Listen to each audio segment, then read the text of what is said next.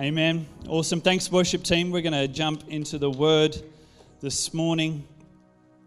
We are in a season of rest as a church. That's our theme for this month in our Kingdom Legacy series, or we're going to be focusing on rest. And if this is your first time here, let me just give you a quick catch up. If this isn't your first time here and you've been here every week, that's okay. Repetition is the master of learning. So let's do a quick recap. First thing you need to understand is that in an Australian mindset, we think rest is chilling out and putting our feet up. But when the Bible talks about rest, what it's actually talking about is empowerment. It's talking about that God's empowerment to bring you into all of His promise. And there's a couple of signifiers of God's rest, and that is His presence, His protection, and His provision. There's more than that, but they're the three real big ones. And God, once Adam lost the rest of the Garden of Eden, has always tried to get rest back to His people. He tried to do that through the nation of Israel. The first generation didn't quite get it. They spent the rest of their lives in the wilderness. The second generation was able to go in through Joshua, which is also a picture of Jesus and salvation. It's also, last week we looked at how that's also a picture of when our Yeshua, salvation, Jesus Himself returns in the book of Revelation. It's a similar pattern to the Battle of Jericho, where He ushers in our day of rest in the millennial reign.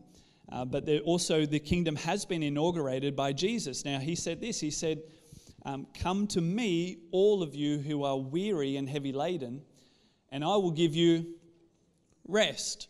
And so it's actually through Jesus that the kingdom has been inaugurated. It's yet to be fully fulfilled in all and through all in a physical, literal sense. That's yet to happen. But there is certainly an inauguration of the kingdom that has already happened through Jesus. Now, you get 3 Christians in the room and you'll probably have 4 different theologies. But there is one thing that every theologian, right from Catholicism all the way through to raging Pentecostals over here on the right, everyone is in agreement that the main message Jesus came preaching was the kingdom of God. Nobody's in disagreement about that. There is no theologian in Christendom that says, "Oh no, I think Jesus was talking about something different." No. Everybody in agreement. Now that's a miracle in itself that everyone in Christianity is in agreement. But everyone is in agreement. Jesus came preaching the kingdom of God. And that's what we preach. We preach the establishment of God's kingdom here on earth. That's been His heart. Through what was lost through Eden, Jesus is restoring as the second Adam, and Romans goes through that in quite a lot of detail.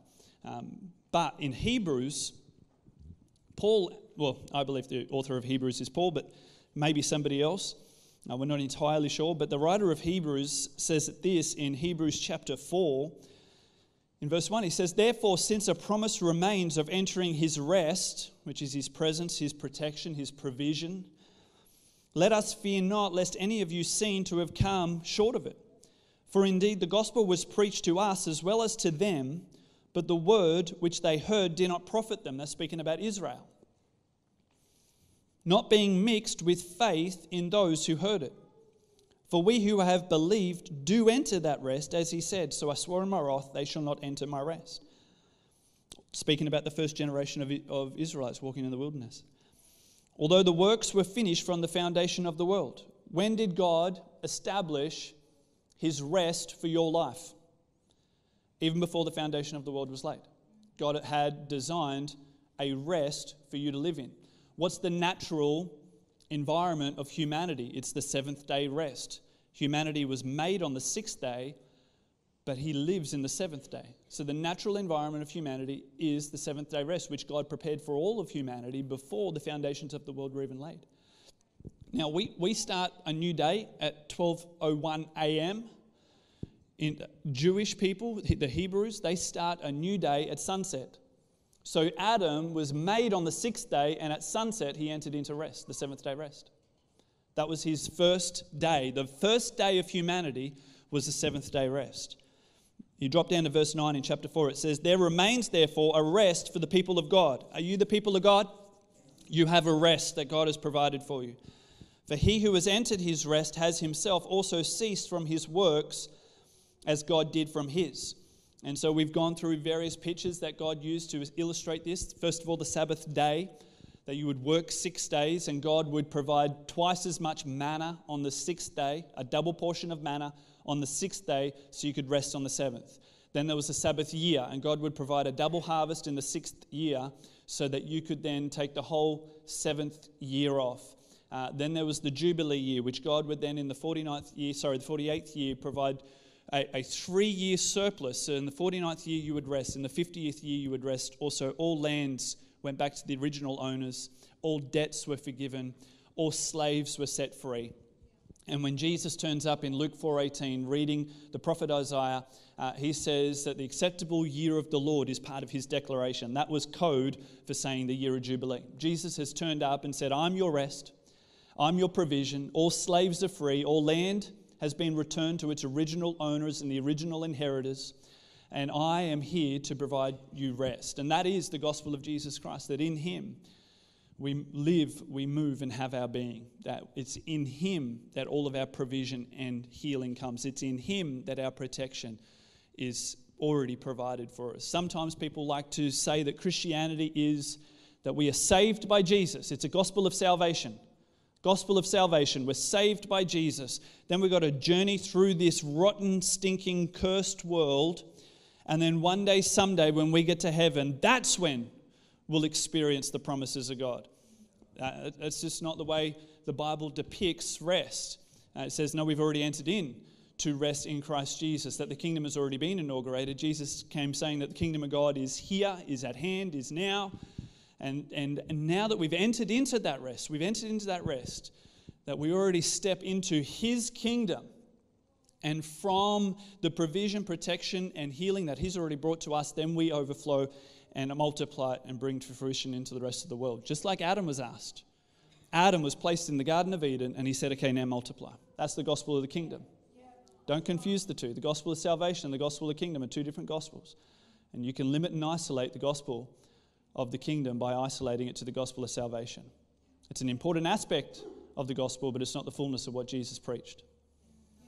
So I'm going to tie it all together now, and this has been quite a teaching series. We've gone deep in some fairly heavy thoughts and some doctrines. We've done a lot of Bible. There's been a lot of verses. Jethro, who does all the slides up for you to read, he said I was much happier with the amount of scripture you put in this morning.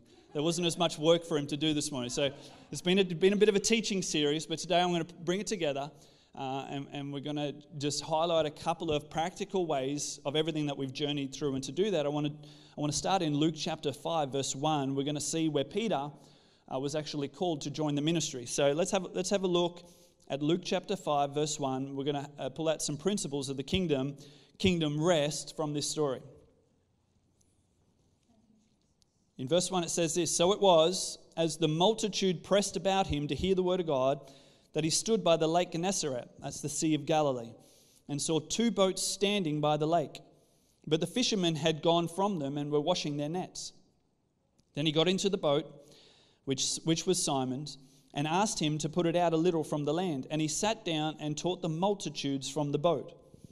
When he had stopped speaking, he said to Simon, who was called Peter, launch out into the deep and let down your nets for a catch. But Simon answered and said to him, Master, I've toiled all night. Toiling is part of the curse. In the Garden of Eden, Adam had perfect provision.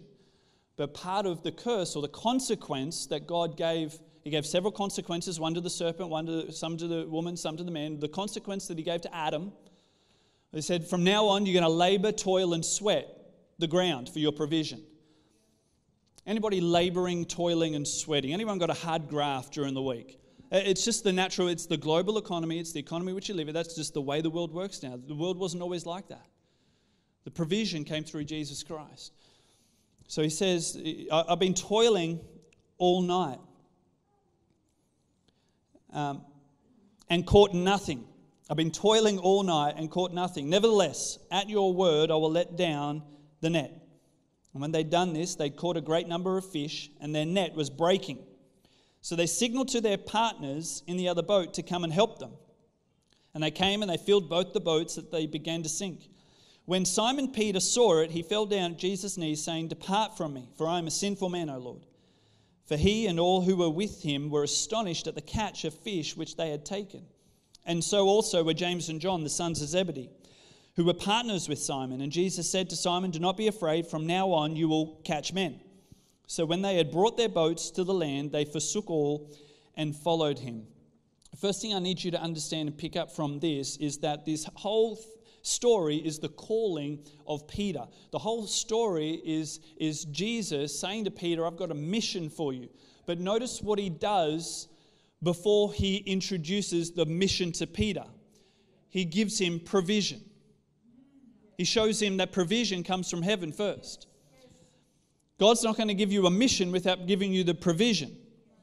God's not like, "Okay, establish the kingdom of God. Oh, by the way, you guys need to fund it." He's not, "I need you to go out and I need you to eradicate poverty. Oh, by the way, you better go to work to do that." We got a work, labor, toil, and sweat mentality. Peter, when Jesus was saying, "Let down your nets," he was thinking, "I've already toiled. I've already worked. I've already labored." When Jesus fed the 5,000, he said, "Okay, there's 5,000, probably closer to 12,000 people here." And he says to the disciples, "You feed them." What did they say?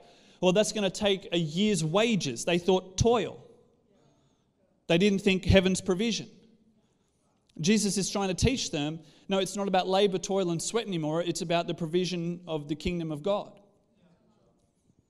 That the very first thing when you come into an understanding of the laws of the kingdom is that they operate completely different to the laws of this world.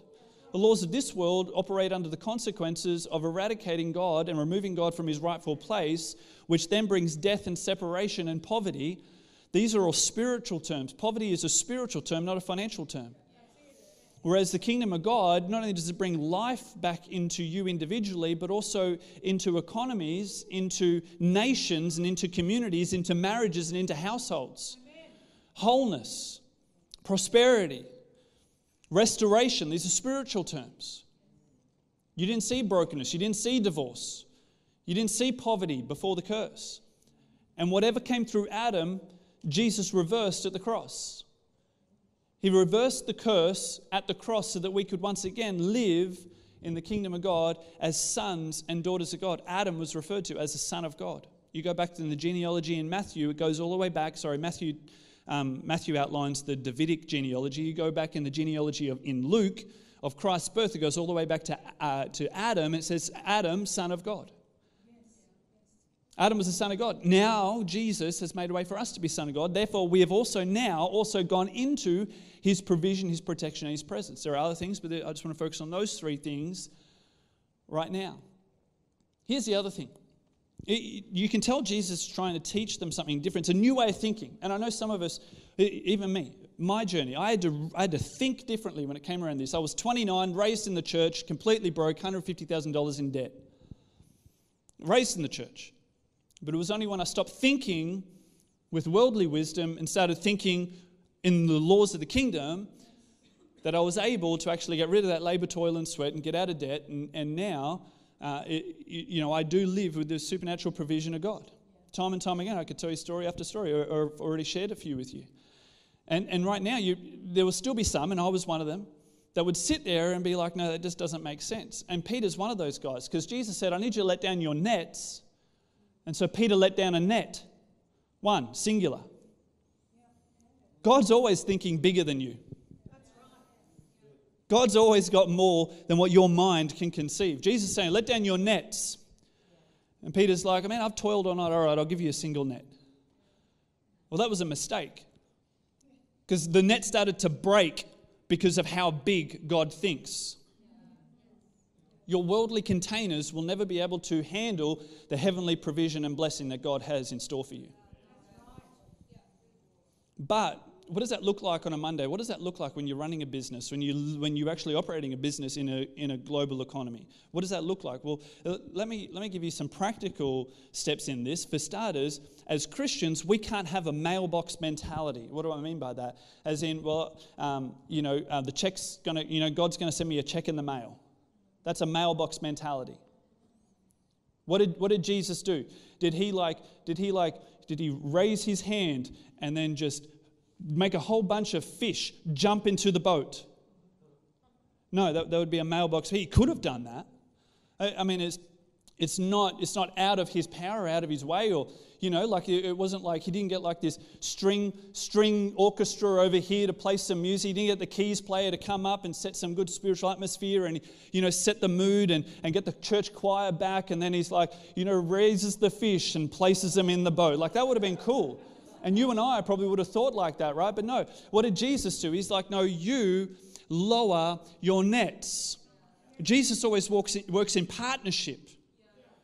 It's astonishing that God wants to partner with us, but that's just what He's chosen.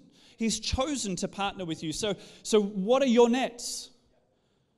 There is a provision there for you. There is a supernatural provision for your mission, but what is your net and what is Jesus asking you to lower? The Bible's more practical and more physical and often what we actually give it credit for. We like to over-spiritualize things all the time. What's your net? You might be really good with numbers. You might be really good at academic study. You might be really good at science. You might be really good in human interaction and interpersonal skills. And you might have a gift of salesman. You might be the best salesman in your business. You might have the ability to start a business. You might have the ability to cook.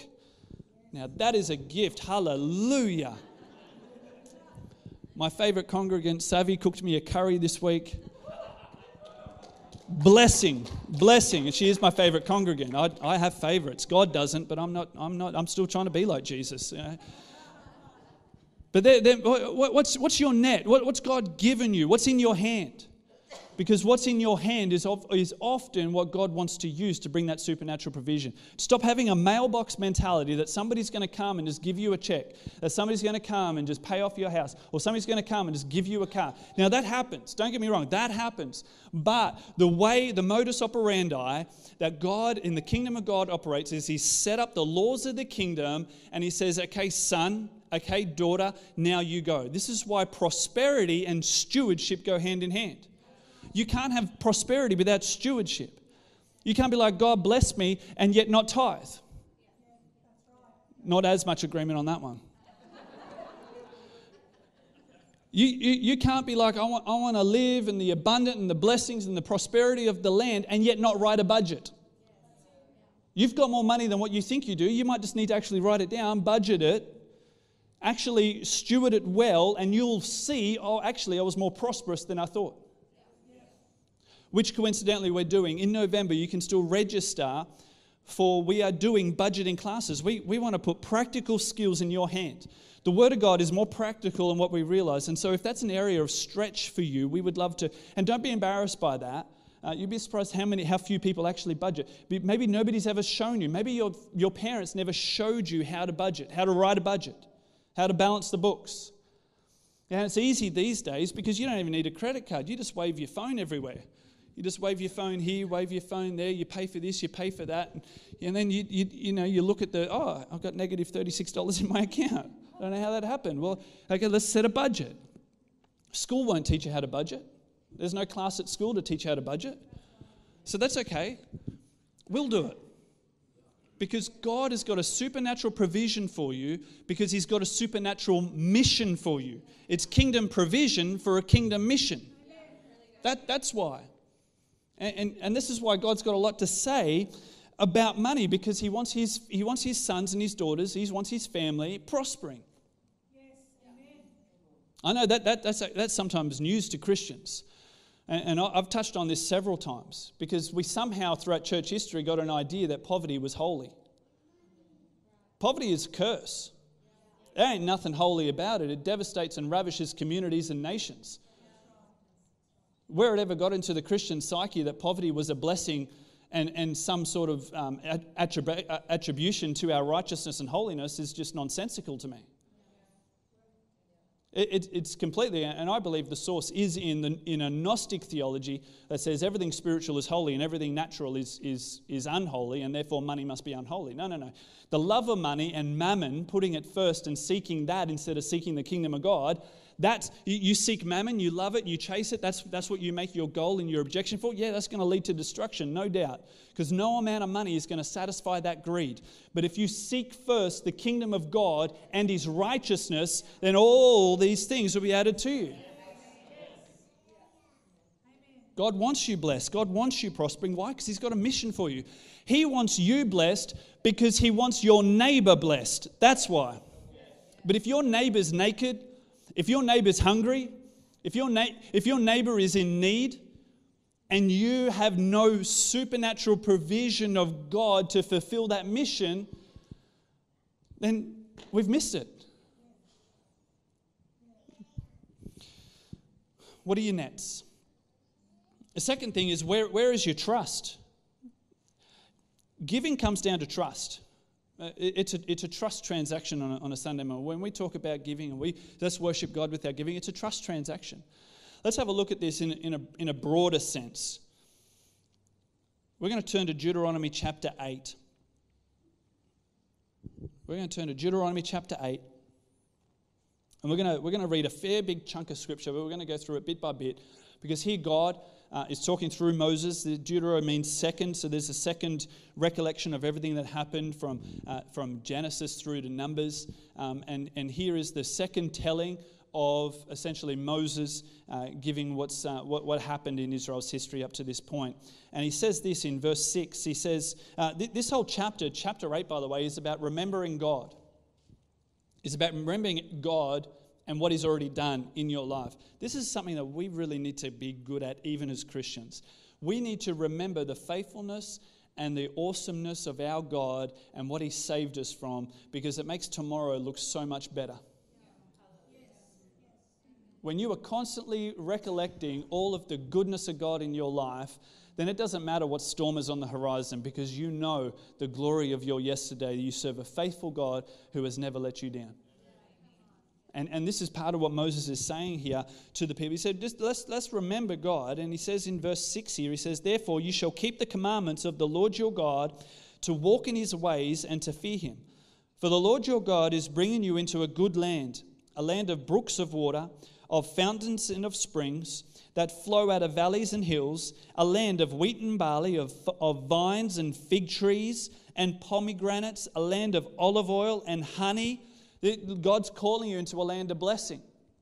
I often say to people who criticize, prosperity is not part of the Christian gospel. I'm like, well, if prosperity is not part of the Christian gospel, I'm becoming Jewish, because it's certainly part of theirs.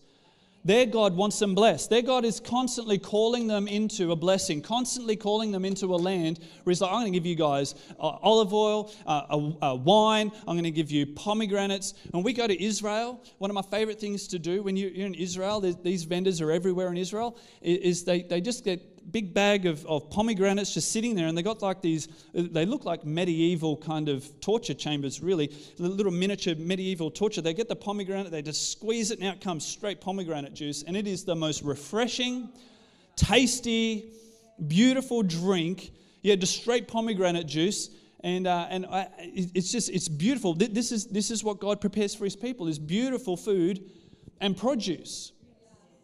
Matter of fact, that is I know it's like the Holy Land, and like Jesus walks there, and it's like land of miracles, but I just love the food in Israel. I know that's really carnal of me. I know like the Lord's still working on my spiritual formation, but man, when I'm jumping on that plane to go to Israel, I'm like, thank you, Lord, for that buffet. Like it is immense, and it truly is. And you know what? That actually in and of itself is an evidence of God, an evidence of fulfilled Bible, because you go back 100 years, that whole land was swamplands, it was desert, it was barren, there was no produce there, it was absolutely unwanted land. But now, Israel is the third largest exporter of Europe's fruit. Third largest exporter of Europe's fruit comes from this once barren, desert, swampy land that nobody wanted. And I believe you turn to the prophet Isaiah, and he says that the desert will bloom again. Well, that's happened in our lifetime. Israel is an amazing place of produce. Matter of fact, they even export water. Do you know they export water? They export water to Jordan. They export water to their neighboring Palestine. But Israel, the desert, exports water. As fulfilled Bible prophecy. Where was I? I got sidetracked with pomegranates, didn't I? As soon as I start talking about food, it happens every time. a land in which you will eat bread without scarcity. Oh, my dear Lord Jesus, ain't that the truth? When you go, one more story. When you go to Israel, the bread is not, it is without scarcity. There is bread everywhere, and beautiful breads. And I'm telling you, you have not had hummus until you go to Israel. The hummus in Israel is, oh my goodness, the keys player is back. I've got to get off food. All right. You'll lack nothing. A land whose stones and iron are out of whose hills you can dig copper. Once again, what did God say? I've put copper in the land, but that's okay. I'm going to get it out for you. No. I've provided supernatural provision in this land. You better get your shovel out, start digging. We're not having a mailbox mentality. The people of God, we work hard and we're blessed. We're diligent, faithful servants. Yeah, we're blessed. I'll preach that till I'm blue in the face. We're blessed. But I tell you what, we partner with God in our diligence, in our faithful service to the King. And He partners with us. When you have eaten and are full, then you shall bless the Lord your God, the good of the land which He has given you.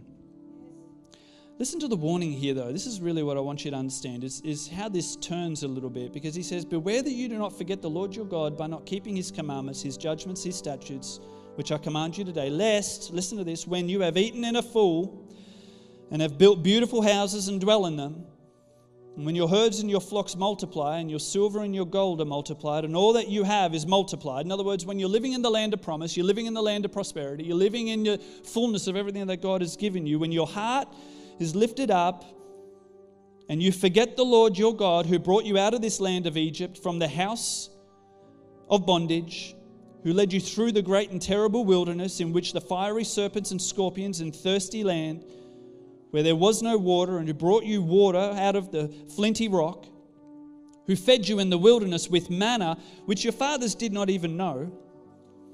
In other words, manna didn't even exist. It was a supernatural provision. That He might humble you, that He might test you to do you good in the end. Then you say in your heart, my power and the might of my hand has gained me this wealth. That's what we got to be careful of, particularly as Christians in the West. Because, now I'm going to make a big statement here. I haven't got time to unpack that for you, but really, where you see the gospel preached the most is where you will see the nations with the greatest liberties, the greatest freedoms, the greatest equalities, the greatest care for their society. Why? Because the gospel of Jesus Christ, the gospel of the kingdom, doesn't only bring blessing to the individual, but it also to the nation. And so in the Christian West, we are prosperous, mostly because our nations were built on very kingdom principles like rule of law, common law, even love your neighbor as you love yourself is actually the foundation of all tort law. Tort law is basically where you can sue one another if you've been done wrong, right? A civil just society was built on a kingdom principle. So where you see that, equality between men and women, this is all a result of the gospel of the kingdom. Now, like I said, a big statement. I'll have to probably spend half an hour to actually trace that through for you. But here's the thing. Out of our freedom and our blessing, which was provided by God, we're in danger of forgetting actually where it came from. And we can start to look inwardly and be like, well, I built this. I got this. This is my education. This was my hard work. I'm the source of my own blessing. My hands is what pays the bills around here. And then all of a sudden, that then leads to you withholding the tithe, withholding the offering. Why? Because it's actually you that provides, not God. And what that ends up happening is it never leads to life. It never leads to life. But Moses is giving a clear warning. He's saying, like, when you're in the land of blessing, just remember that you actually came from bondage. When you're in the land of prosperity, just remember that you were actually saved from poverty. When you're eating your pomegranate juice or drinking your pomegranate juice and eating your hummus, just remember that you used to have nothing to eat. When you're living in your freedom, just remember the slavery that I saved you from. And some of us, like, I've got to be careful of this because I was raised in the church. I haven't really felt the sting of the world like others have. And so I've got to be careful of this. But some of us, maybe you have experienced what it is like to live in the brokenness of this world. And God came in and saved you and redeemed you and restored you and brought your marriage back together and brought your kids back from the brink of drug addiction. And maybe you know what this is like exactly. But I want you to understand it's important that we all remember that part of living in the rest of the kingdom is acknowledging that there's a king in the kingdom. And He's the source. He's the provider. He's the protector. Let me give you an example, a real practical example. One of the things that Jesus asked Peter to do is to launch out into the deep. And so there's 3 different situations or positions that you can have in this story. There's a multitude sitting on the banks. The multitude are hearing Jesus teach. The multitude are listening to His message, but they're sitting on the banks.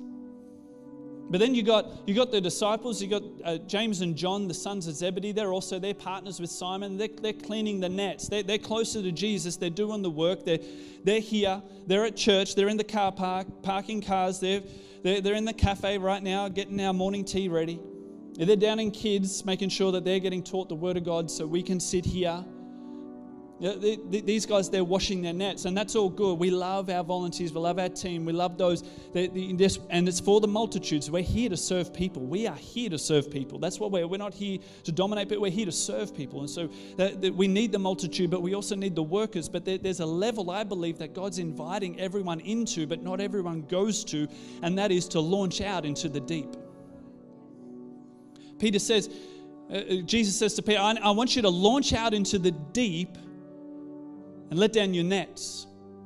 This is an invitation of intimacy that God has always brought us into. That we actually have an invitation to launch out into the deep with God. Peter experienced another deep situation with Jesus. This time it was in the midst of a storm. And Jesus was actually walking on the water and going past the boat. He was just going to keep on walking straight on by them. And the disciples all freaked out because they thought it was a ghost. And Peter wanted to test this situation. He's like, Jesus, if it is actually you and not a ghost, bid me come. In other words, bid me to step out of the boat. And Jesus, he said, yeah, come on. Come for a walk. It's a great night. And so Peter steps out of the boat. And while he's focused on Jesus, while he's focused on the King, while he's focused on the man that protects and provides, when he's focused on the presence of Jesus, he is walking on that water. But then he starts to look at the wind. He starts to look at the waves. And he starts to look at the deep situation that he's about to sink in. And as soon as he shifts his focus from the King of the kingdom, then his situation starts to walk on him instead of him walking on his situation. It's in the deep storms of life that we need to look to our deep hope in Christ. It's in that moment there. It's in the deep storms of life. That's the moment that we need to turn to our deep hope in Christ. When there's a brokenness on the horizon, when there is destruction, when there are credit cards that we can't pay, when there is children that we can't seem to lead, when there is business deals that we can't seem to close, when there is just a darkness that comes over our soul that we just can't seem to shake, it's in those deep storms of life. That's the moment that we need to look to our deep hope in Christ. But if you never accept the invitation that Jesus gave Peter, launch out into the deep, that by the time you come to the deep storms of life, you're still sitting on the bank and you got nothing to recall. You got nothing to stand on, none of that hope. So that's why right now, now's the time that we build our intimacy with Christ. Now's the time that we learn, I'm going to trust you with everything, God. I'm going to trust you with my marriage. I'm going to trust you with my business. I'm going to trust you with my career. I'm going to trust you with that ache in my heart that I can't seem to shake. I'm going to trust you with my health. I'm going to trust you with my safety and my security. And even when the storm comes, we still hold fast and focus on that deep hope in Christ. Because hope does not disappoint. Hope in Jesus will never disappoint. And so I guess if we were to sum up this whole series, this is what it looks like in the life of the believer. Because we've entered into rest, and rest, it's hard paradox to wrap our minds around, because the only thing we have to work at in Christianity is resting in Christ. It kind of doesn't make sense, does it? The thing we need to work the most at is resting. You need to work at rest. Have I lost anyone? But let me say it a little bit simpler. It's not about how much you love God. It's actually about how much of you God's love has. Have you let God's love infiltrate every area of your life? Are there parts that you're saying, Lord, don't go there, that's too deep? Lord, you're my Savior, absolutely, but I can't let you access that part of my life. It's too deep. It's too deep. You don't have access to that. It's going to hold back the rest that you've been invited into. I can't let you go there, Jesus. I can't let my hopes be built up again. I can't let my faith be built up. I can't stand the disappointment, God. So I can't have you in there. It's too deep. And Jesus is saying, let me in. Let me saturate that. Let me come and bring my presence, my provision, my protection into every area of your life. Because it's not about how much you love God. The Israelites, they loved God. It's just they didn't mix it with their faith and just let God's love have them.